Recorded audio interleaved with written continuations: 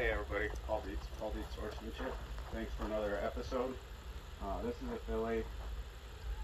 We talk a lot about, again, the reason we're doing these videos is the way we've been so blessed in our lives to achieve the things we've had, work around the people we've had. And my daughter, years ago, plan was to homeschool, be a family. She did so much better in school. We decided we needed to stay home a little more for her education. So I get to travel less than I used to. Still blessed to do some privates and work with a lot of people, work with everybody from backyard people to professionals to dressage people and share those stories and education. Now, a lot of you never met me, never see me, might not even know about me and have to go on to this. So when I was a child, I was able to meet some great friends and work for them and with them and have them help me along the way. And for the person at home who doesn't have the money to come to a clinic, whose parents may not be able to send them, this is a way to give back. Again, coming from mostly my mom raising me, picture back here just a little, kind of a one-parent income that was hard for us. So this is just a way to get back to you, and hopefully maybe one day even have ads paid for us rather than you. Anyways, I hope you enjoy this. If you do, please remember to like and subscribe. We really appreciate it. It does help the algorithms and help to give to other people. Now this filly, like I said, we talk a lot about not only just horses, but investment in our religion, in our finances, and everything, and how that helps over time and in keeping the balance. And unfortunately, our life, we planned on working these a little more. We've had some major accidents in the last year, so they're way behind. But it's nice because now that we've started doing these videos, you get a chance to see it from the beginning. So God's plan, not always mine. She's never heard this speaker before. We've worked her maybe once or twice, enough to kind of lead her around and start kind of getting her work to do some little things, but we haven't had the chance. And hopefully pretty soon we will do some trailer loading, because we had a fire, and my major concern, I was in Europe.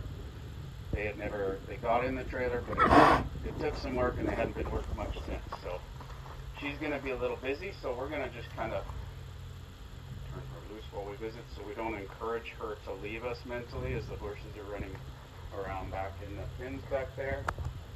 That way we can talk, and we'll kind of move around and kind of get her attention, but for now she's going to be kind of somewhere else. And she might have, even though she's been kind of in a turnout pen, again now she's all alone, so she may get a little lonely. And right now she's just kind of having to get some of that energy out. So she wasn't too bad to lead over here, and with some confines, sometimes I'll help her out, but right now I want her to work at it. And again, she's a baby, she doesn't have to be running here, but her feet are getting kind of long, and we do want to work on her feet. But it's a great way here in the sand to kind of trim her feet too, and kind of let her work out some of the energy. Now we'll just step back. I don't want to get run over though. And we just kind of wanted to see where the mind went. We're not going to do a whole lot of work with her yet. We're just letting her move out. I won't let her kind of, here she's kind of pushing on me through the gate, so I don't want to rush her too much. And she chose to kind of what I call run me over. She pushed through here because the gate's here. So we're seeing where her mind is at, in thoughts of maybe running me over or jumping the fence right there. And we wouldn't want to put too much pressure on. This is a nice high fence, so the chances of her jumping out are slim. But we're just aware of that. And she can use that energy, but I'm still guiding that energy somewhat. Just like when I backed up, it kind of drew her mind here. Now I'm going to see what she does, and see she's going to push through here, through this gap. So I just would make it difficult. I'm not going to make it impossible, but I don't like her kind of pushing through here. Because if there was some energy here, again, I'm not making it hard.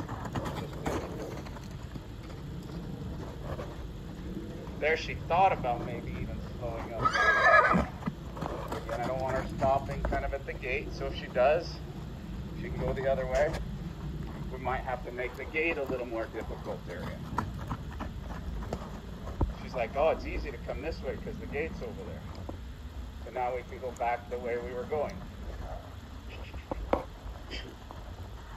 Want her to move her feet. There she kind of missed her hind lead. We're aware of that, but her mind's all over the place. So working on balance and really intricacy.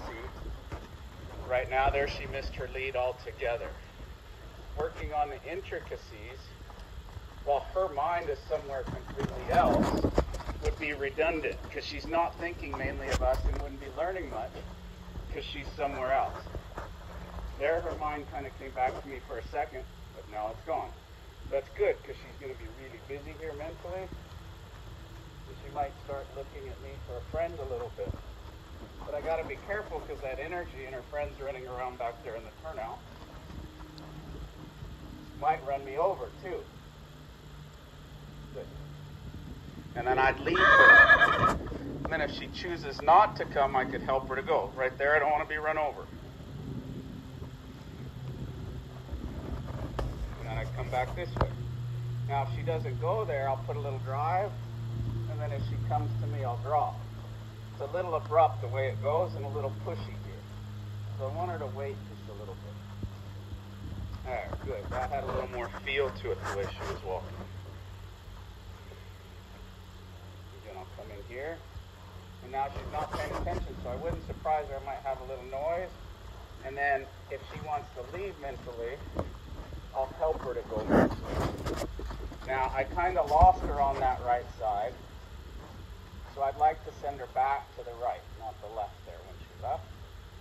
But again, I'm not going to be picky. I'd like her to reach out and back and yield away. Out of my space, respecting my space. But now we want to go right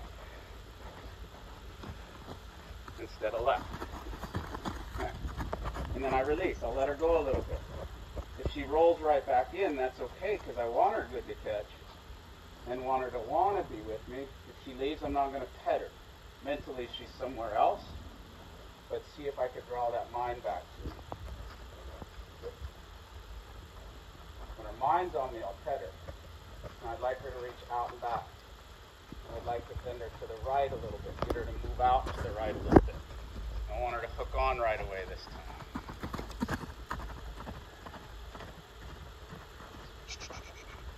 Now there, I was a little late hooking her on.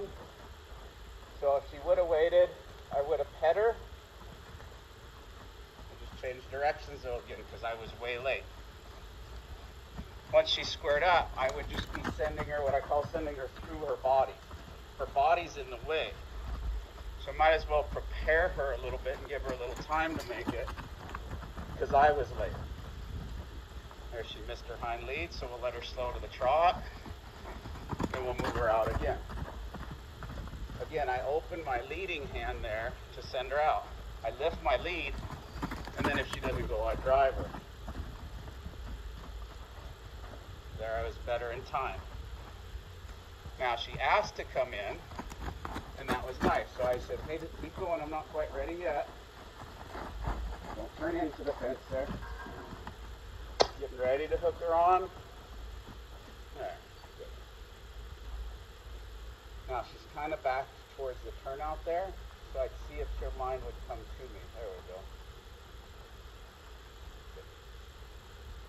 And there she left as I reached for her, so I wouldn't reach for her. I'll send her out again. She's a little better going to the left than the right. So again, I'd step off to that right side to check her out, see if she could stay. Because that was the side she got stuck last time.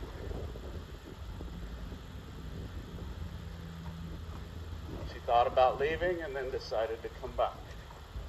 So it's not great. There she left again. So rather than, now I don't have a lead rope to make her stay, I just leave. And then if she got stuck, I could send her out again. So we use her.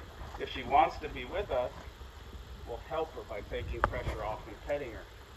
But if she wants to be somewhere else, we'll help her to leave by driving her off. So we make the wrong thing difficult and the right thing easy. When she leaves,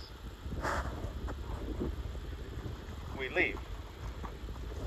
And it's her choice whether to come with us or not. But she's not a prisoner. That's not the goal.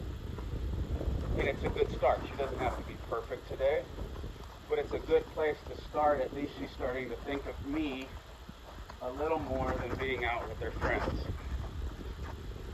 So again, reminder, can't do too much petting. I don't talk about that in the series.